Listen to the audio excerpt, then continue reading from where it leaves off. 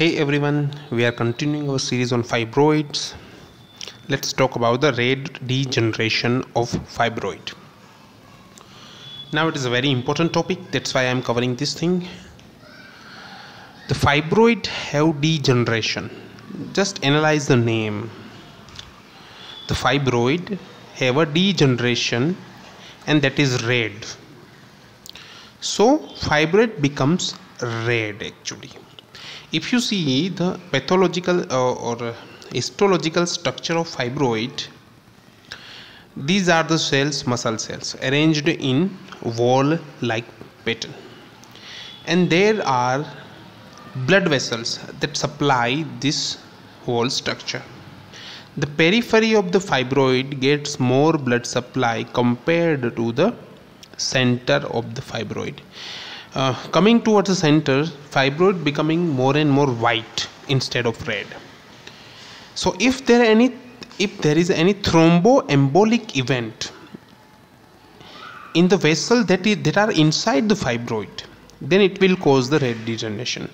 Any thromboembolic event will cause ischemia, and any ischemia, whether it can be of heart or muscle or whatever, it will cause acute pain, vomiting, fever, malaise, because due to ischemia certain cytotoxic substances are released into the blood system. That's why in any kind of ischemia you will get those symptoms. But here the fibroid is not an important tissue. For example, some of this structure of fibroid gets degenerated due to non-availability of the blood or due to ischemia.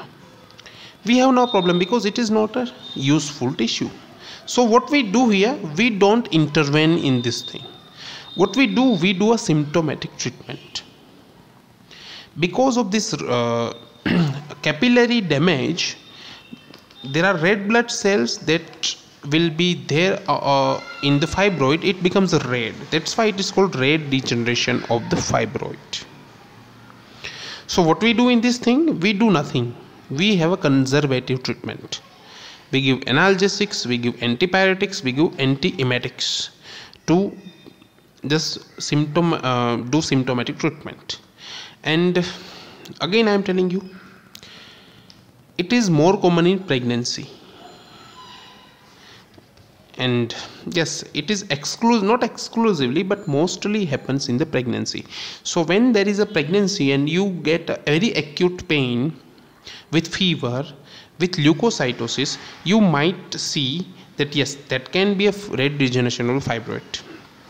There are some other diagnoses also, like appendicitis, twisted ovarian cyst, hemorrhage. These are also can happen. But basically ultrasound will fix the thing. Pregnancy is okay. There is no problem for any pregnancy. So pregnancy can continue. Now you should think which fibroid is a very prone to have this kind of red degeneration. It is subserosal fibroid. Why? Because it's again subserosal fibroid have lesser blood supply compared to the intramural or submucosal fibroid. That's why it is more common in subserosal fibroid. Thank you friends.